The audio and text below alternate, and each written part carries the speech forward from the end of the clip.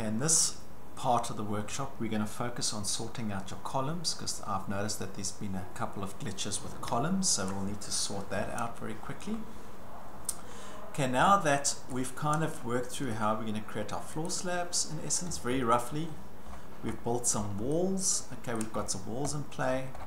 Okay, so you can see to start building a building and assembling a building is actually not that complicated. Okay, so there's some fundamental principles that we need to follow, but in essence you can see very quickly I've managed to put together a very basic 3D model. Look, we'll focus on putting doors and windows, etc.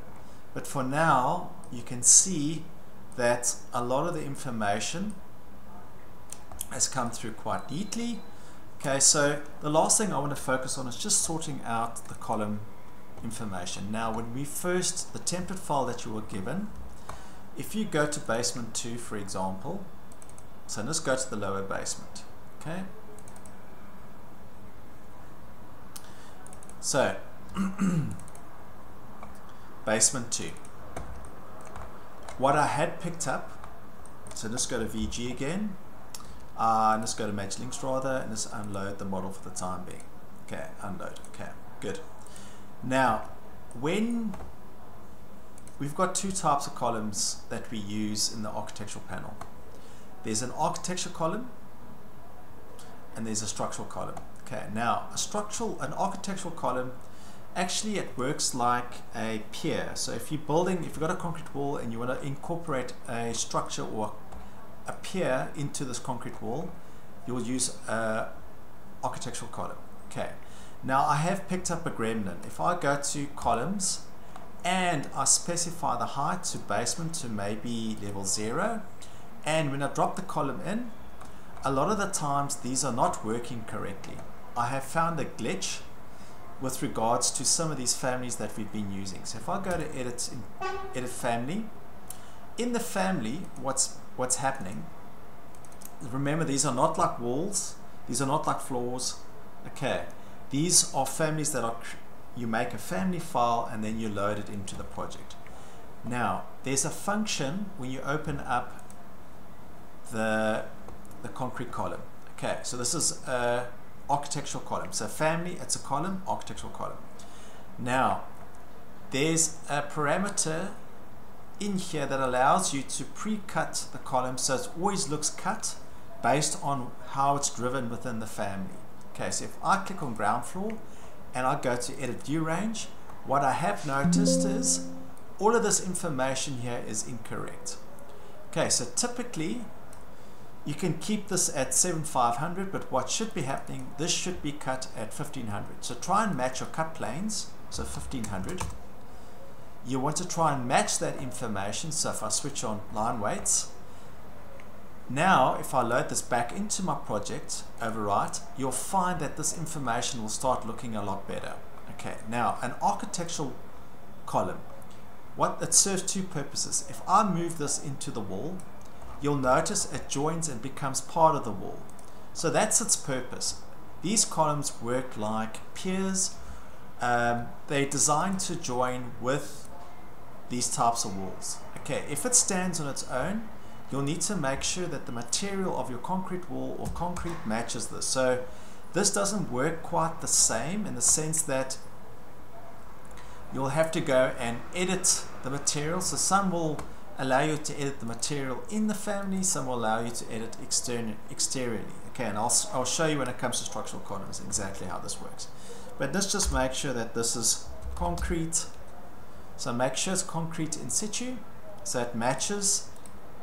So when it stands on its own, when it's its own column, you'll notice it will have the same materials as the wall. But remember, when it joins the wall, it becomes part of the wall, and actually now it acts as a pier, but in essence it's still a column within the wall. So just bear that in mind. Okay, so let's put this over here for example.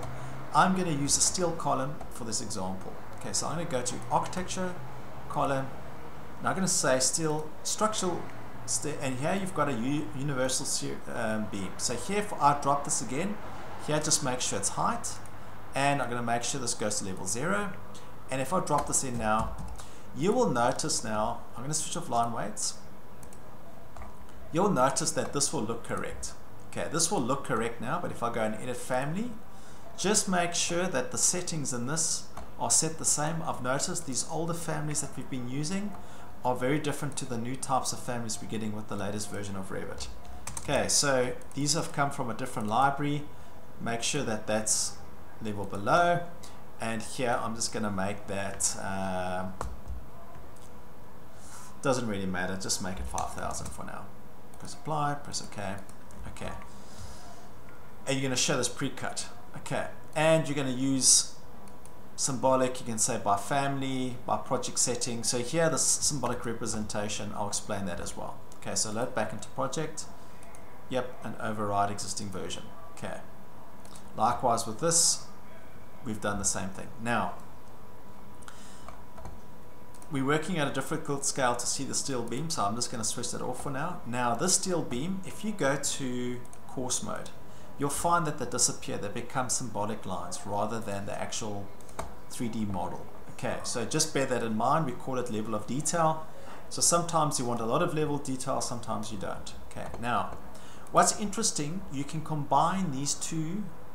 So you can combine an architectural column and a structural column to become, so in essence, when we use steel beams, usually we enclose them in brickwork, or they get encased in concrete.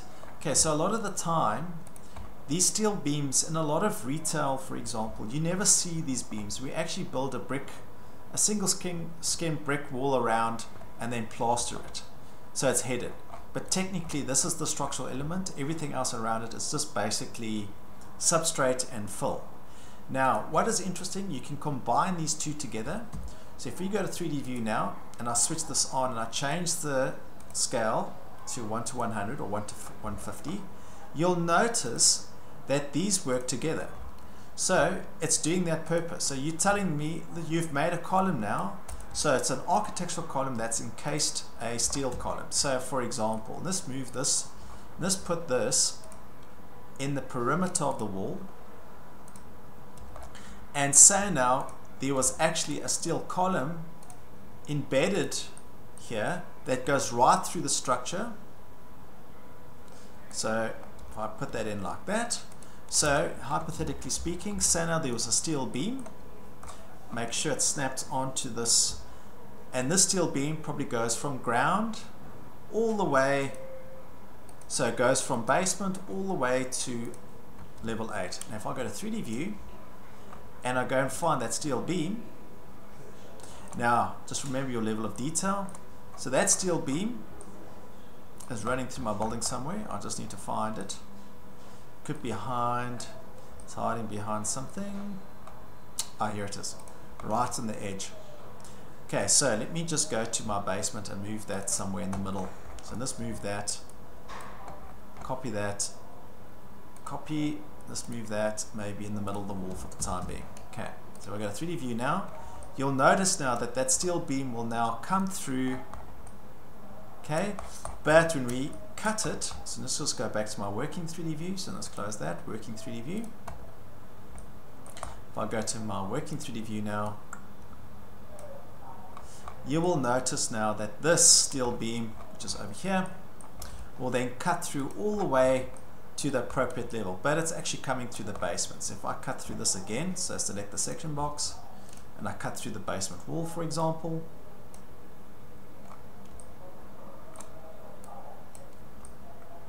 I'm cutting in the slab, so a bit more. Okay, now, can't be cutting the slab, there we go.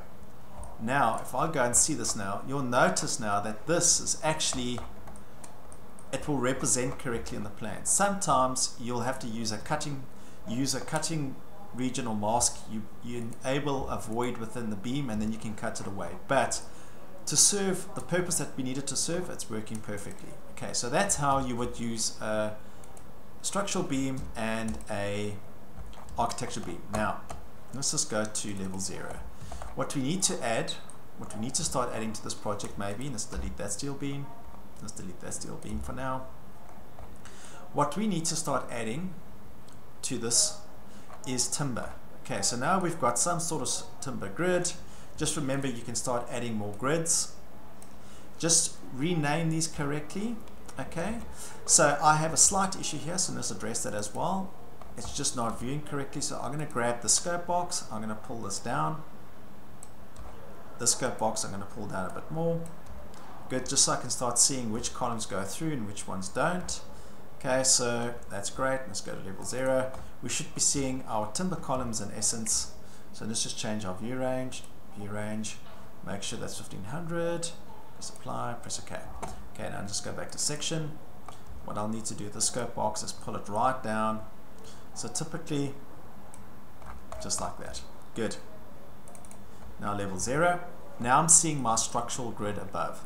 So these levels I need to copy. And if you copy these, here you can see I've got a lot more intervals because that's my timber structural grid. I know it's not lined up with the objects, but for now just bear with me. So now what we can start doing is we can start using timber columns rather. Now if you don't have these, you can go and access my BIM library. Just remember an OKU 300 library. Now this is where I've picked up this area with regards to your columns not reading correctly. If you go to families and you go and download some of these old families, these are quite old sometimes, you might find they won't work as well. Okay, so to start with a fresh type of, so just using information out of the box, out of Revit's library, you're going to go to Insert, you're going to go to Load AutoDX Families, and you're going to use the Cloud function, and you're going to use the UK libraries. Okay, you let it load.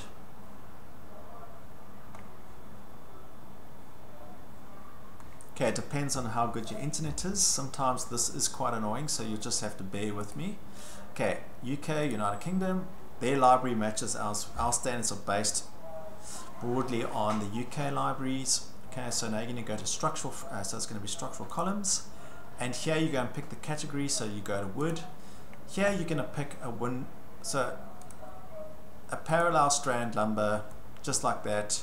You can pick a glue lamp, totally up to you. If I load the glue lamp, for example, okay, now you can pick which type you want. So pick one that will work for you. Press OK.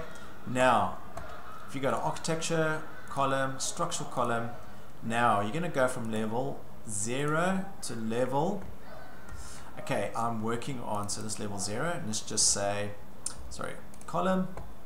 You can make these slanted, by the way. Okay, so just bear that in mind. And it looks like you can place them at architectural columns, so it's serving that grid. You can switch on that grid, so you can place these at grid intersections. So just have a look at this information as well, that will help you. Now, with this selected, okay, with this selected, so I've got my timber lumber. I'm going to say height. I'm going to take this all the way to level 8. Okay, technically there will be a column per floor, but for this purpose, I'm just going to say, I'm going to put one there, okay, one there, one there, one there. These will change depending on your design. Okay, by default, if you snap it on a grid, it will start working with the grids. Just remember, if you've locked these grids, if you've got this parameter set, so you've got this dimension, just remember that will govern that. But if I've unchecked that, you'll notice that these will move and always live with the grid. So it's doing what it needs to do. Okay, now if you select this timber, you'll notice that it will give it a family category by default. Okay, so what I would recommend you do is just go and make sure that this appears correctly. So cut, make sure that that's a solid. Okay, so make sure that's a solid pattern. It's using our timber. Okay, you might decide foreground. I might use a material. So let's use a material as a foreground rather, and give this a gray hatch, and then background solid, and make that yellow. Okay, press apply, press OK. Now you see by default this will start working. Now if you want to overwrite the material for all of your columns, you right click and you go and say select all instances in project, and you simply go and pick the material from the material browser that will suit your needs. But quite quickly, if I go to 3D view, Remember, I like using that 3D working view because I find that 3D working view actually gives me a lot more, it gives me more control of what I want to see. Okay, I use the 3D working view a lot in the sense that what I like to do sometimes is I go to VG and I go to isolate. So I go to all, I'm going to say all off, floors. So you want to work with just structural elements, so you go to floors, C for columns, switch those on. It depends if you've got embedded structural columns, so just bear that in mind. And then structural columns and maybe framing if you've got some timber beams as well. Press apply, press OK. So here you can see very quickly I can go and edit my structure. Here I can copy all of these. I can say copy. You can work in 3D. Okay, very doable. I would recommend that you switch this to shaded view and maybe switch from perspective to ortho, just if you're going to work in 3D because it gives you more power. So if you say copy, now you can snap in directions. Okay, now you can align this to an edge of a slab, for example. Okay, so this is quite neat how this works. You can select all of these, select all instances in view or in project. Now you can see they need to be column, so the top level needs to be -380. Okay, so technically it should link to the other timber elements below. Okay, so you can see working with your columns, building this information quickly. Okay, once you get the fundamentals nailed, it will start working quite seamlessly.